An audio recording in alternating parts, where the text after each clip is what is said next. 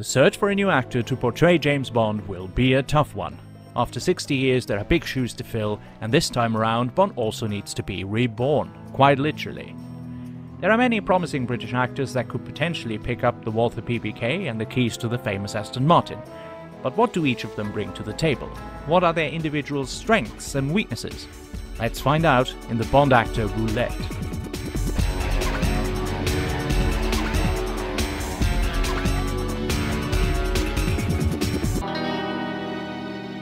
We have to start somewhere, so why not the most recent name added to the list? Hyped by the media and subsequently by many fans recently is 32-year-old Aaron Taylor-Johnson, best known for his portrayal of the title character in Kick-Ass in 2010 and its 2013 sequel, and the Marvel Cinematic Universe character Pietro Maximoff in Avengers Age of Ultron in 2015. For his performance as psychopathic drifter Ray Marcus in Tom Ford's thriller Nocturnal Animals in 2016, he won the Golden Globe Award for Best Supporting Actor and was nominated for the BAFTA Award for Best Actor in a Supporting Role. He has since appeared in the action films Tenet in 2020 and Bullet Train in 2022, so he is definitely no stranger to action. Taylor-Johnson will next play another Marvel character in Kraven the Hunter, set to be released in 2023 as part of the Sony's Spider-Man universe. He will also reunite with Bullet Train director David Leitch for the action film The Fall Guy, with a March 2024 release date. He's also attached to the film Rothko, directed by his wife Sam Taylor-Johnson, which is currently in pre-production. After that, he could technically be free for Bond. And apparently, he has already screen tested for the much-desired part sometime between September and November 2022. A source told GQ magazine that producers loved him and he is now one of the frontrunners. As with everything in the press these days, this kind of information from undisclosed sources should be taken with several pinches of salt. Speaking to Vanity Fair magazine, Taylor-Johnson himself said, "It's flattering. You can have something really positive written about you, but you can also have something really negative that can circulate. You just want to stay in your lane, stay grounded, stay around the people that you love and love you back, and stay in that world. Because the moment you start believing the shit people say about you, you've lost your fucking mind. You've lost it." That tells us close to nothing, however. But does he have what it takes to be 007? Well, he has a history of being a well-balanced comedic action star with not many leading roles to his name. That could be a bonus. A fresh face could be easier to tie down for a long-term Bond contract than an established and famous actor. He could be in his mid-40s after a 10-year 007 tenure.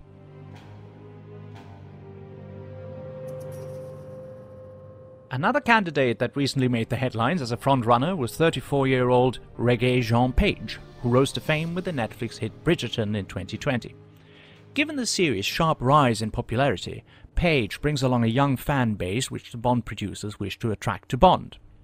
He gave a diplomatic response to the question of him being talked to play Bond. Page told Vanity Fair that it's terribly flattering to simply be in the conversation. When asked if he would do it, Page noted, "I have no idea. It's not a thing that is fully occupying my thoughts. I've got enough on my plate at the moment. I worry about the work I have, not other people's jobs."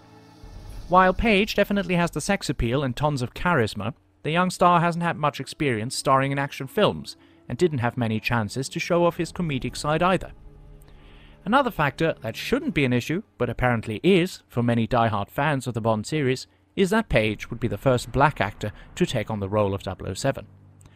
Author Ian Fleming gave a clear description of James Bond in his novels, and the producers would be taking a leap of faith with choosing Page and thus ignoring Fleming's description altogether.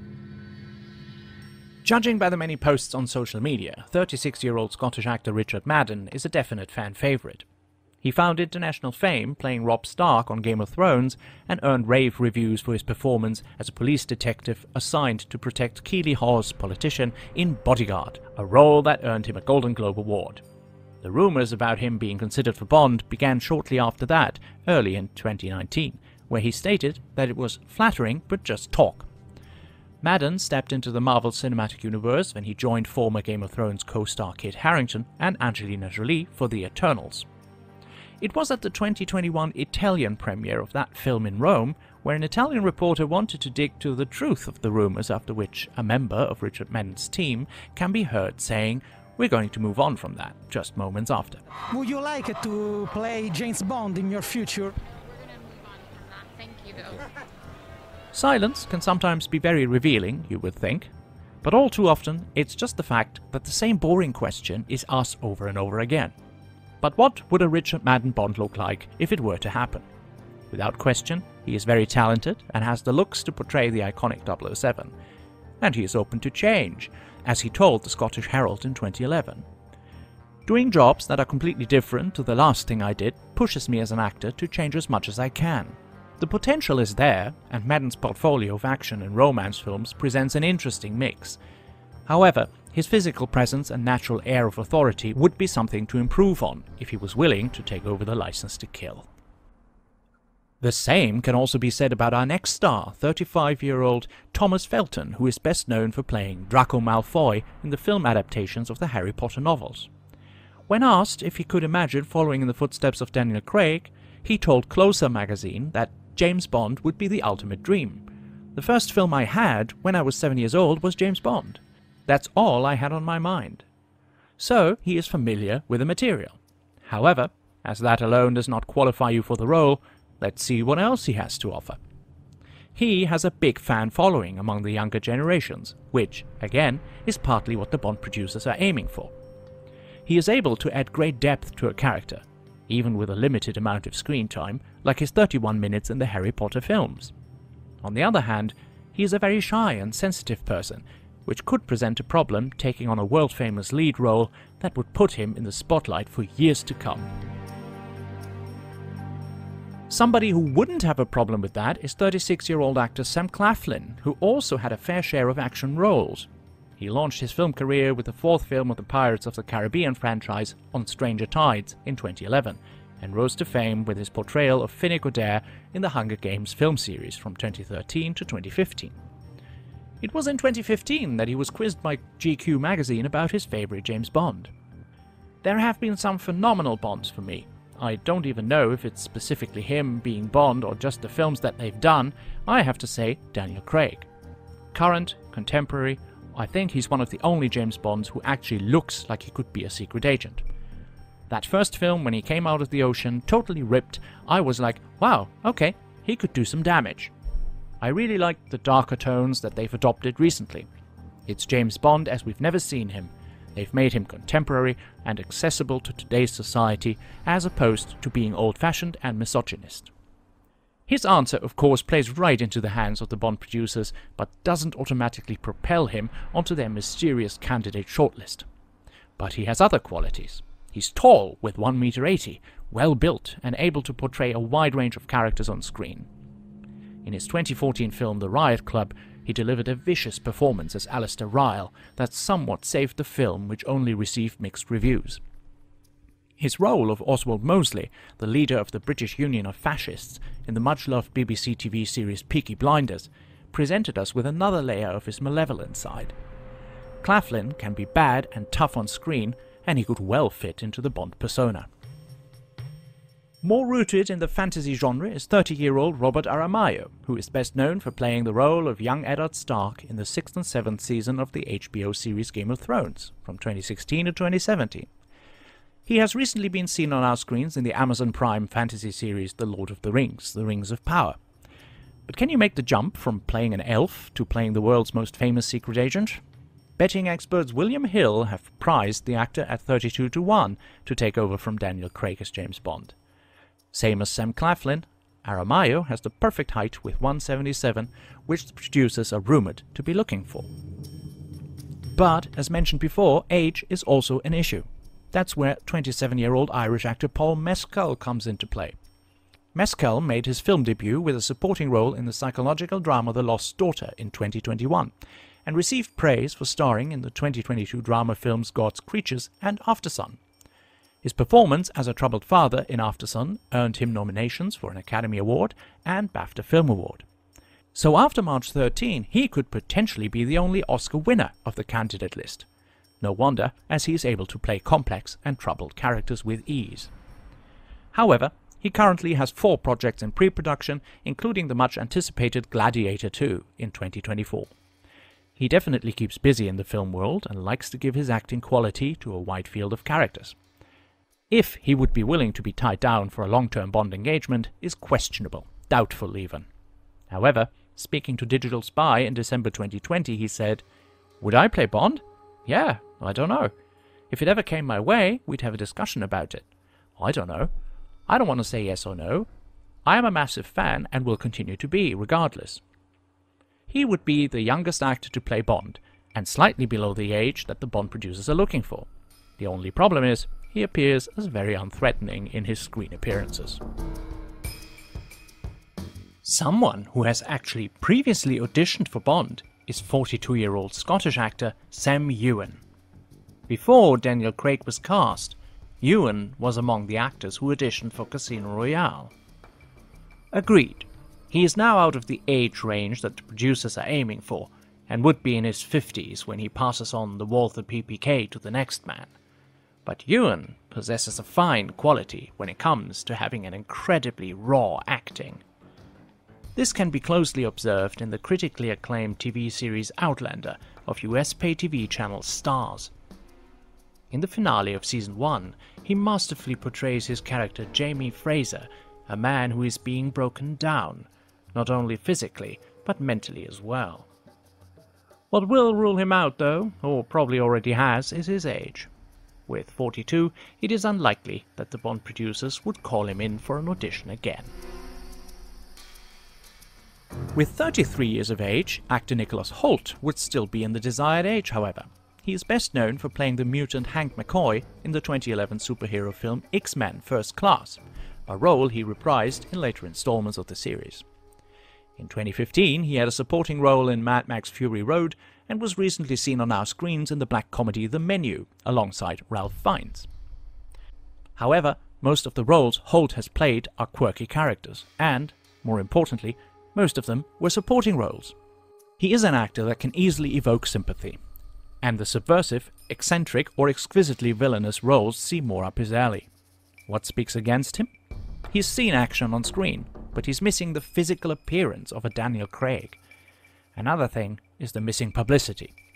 No doubt he has a fan following, but it's not as great as that of a Thomas Felton or Regé-Jean Page.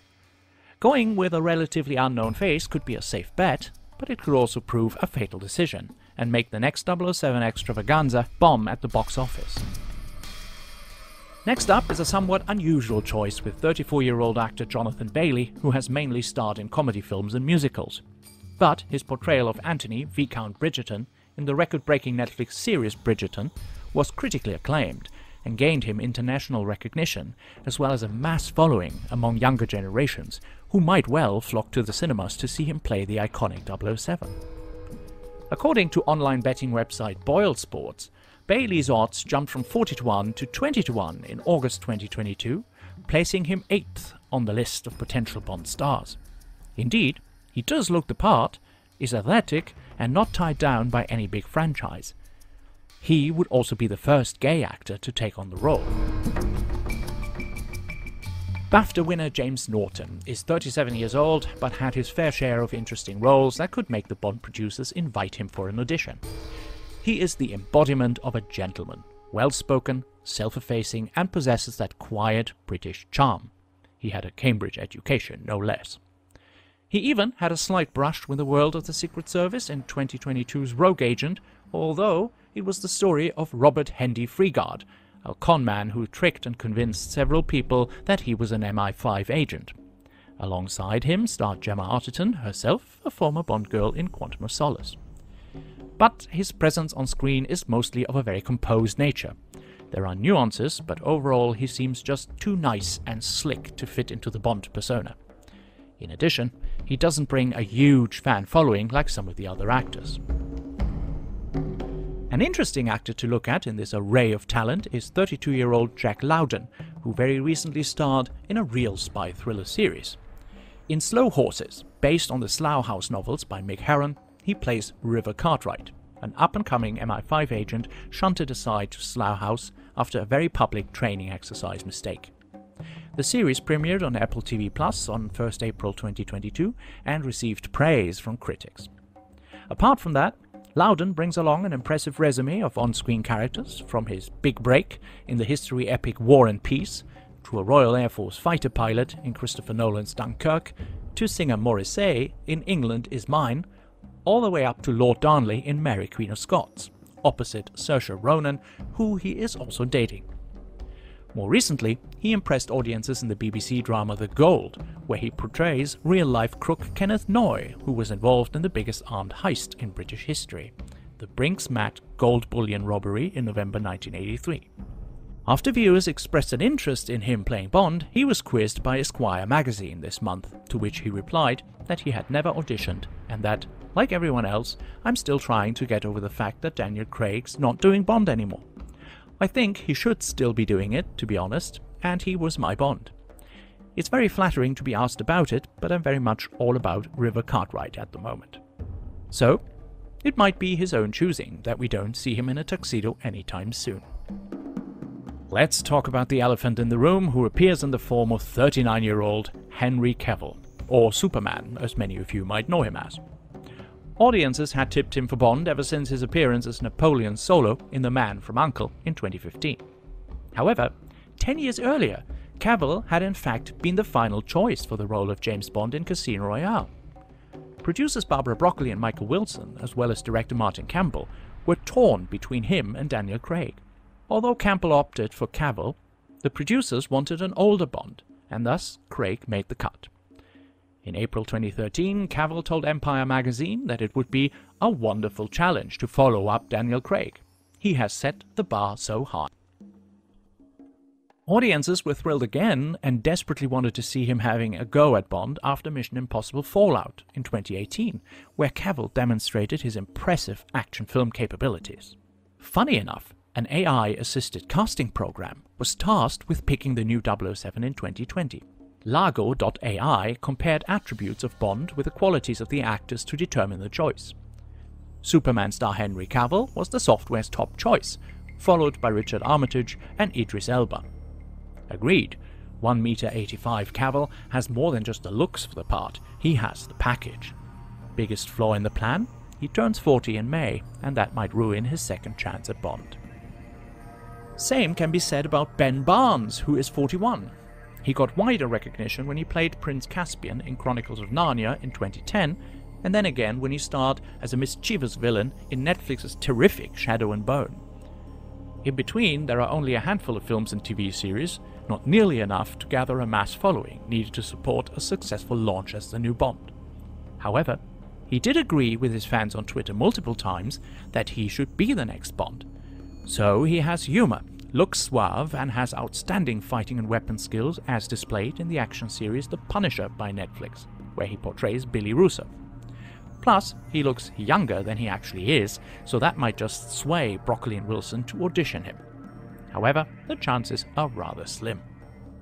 Now here is someone that, according to a January 2023 poll by online survey application Real Research Media, had the highest rating to replace Daniel Craig with 16% out of 9 candidates. Among them were 6 that I cover in this video. The high scorer here is 30-year-old Douglas Booth. The only higher percentage of 20% was the one that favored none of the 9 actors in the poll.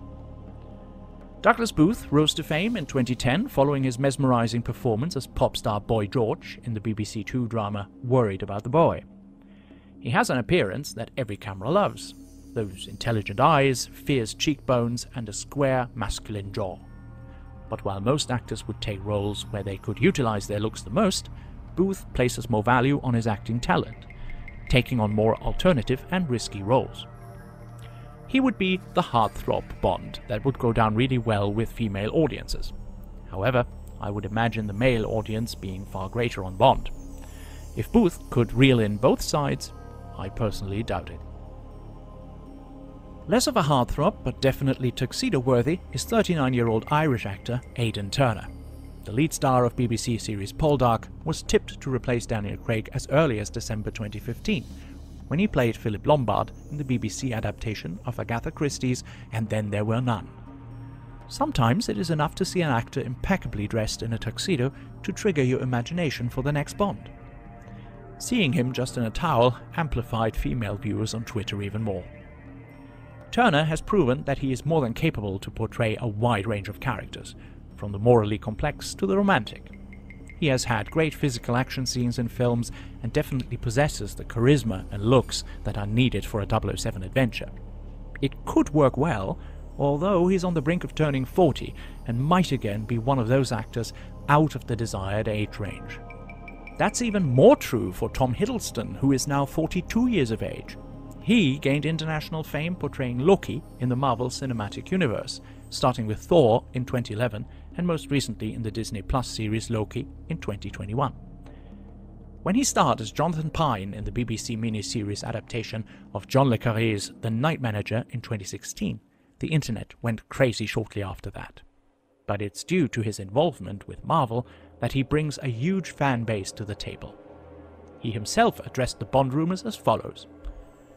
It's interesting in itself that I've suddenly become very aware of what I'm saying, is it not? Because there's something about what I'm saying that becomes the story. Not for you, but for the world outside. Whatever I say, I've found generated more questions. True. Hiddleston is tall, good-looking, and charming, but it was Bond producer Barbara Broccoli who once allegedly called him too smug and not tough enough for Bond. Her decisions count, so Hiddleston's fate may have already been sealed. Which brings us to the last entry in the Bond actor Roulette, who is 45-year-old Tom Hardy, with an overwhelming screen presence and an impressive CV of characters he portrayed in his career. Christopher Nolan's Inception even put him into a slightly Bondian role with lots of action. In interviews, Tom Hardy seemed to evade the question of him being considered for Bond a lot. However, he gave fans some hope when saying, "There's a saying amongst us in the fraternity of acting that if you talk about it, the Bond rumors, you're automatically out of the race. So I can't possibly comment on that one." If Hardy would like to stay in the race, despite his age and love for more independent roles and creative freedom, will probably remain a mystery. It's quite possible that Hardy himself would be the one to turn down Bond. Ultimately, the decision is made by producers Barbara Broccoli and Michael G. Wilson. Tasked with rebooting and/or reimagining Bond once again after his demise in No Time to Die, they will look long and hard for a fitting actor to steer the world's longest-running film franchise through the next decade. Exciting times are ahead. Who is your favorite pick for the next 007? Let me know in the comments below.